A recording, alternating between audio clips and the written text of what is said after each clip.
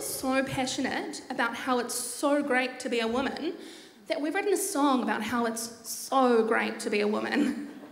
The song's called It's So Great to Be a Woman.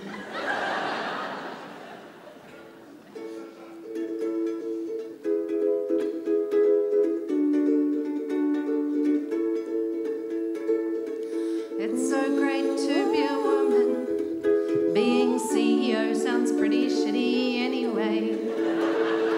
And I don't want the responsibility of all that extra equal pay.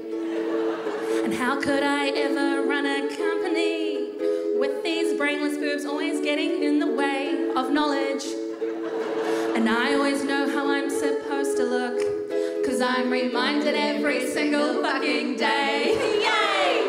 Sexism isn't real, 'cause there's ministers for women like Australia had Tony Abbott.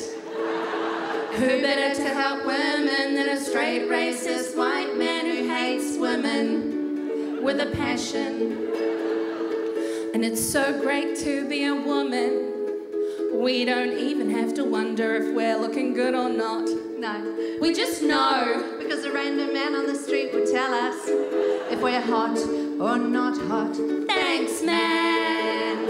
You look like a whore who's been mauled by a bear. We appreciate your constructive criticism. Now I know to brush my hair and put on some more but less whorish makeup. The natural look is hard, but anything for you, random guy. Sexism isn't real, 'cause women can even vote now. What's the problem? There is none. We can now own property and leave the house without permission. What's your problem? Not sexism. And it's so great to be a woman, because we can have sex literally anytime, right guys? Even when we say no. Oh shit. And it's so great to be a woman, because you can just tell a guy if you're not into him.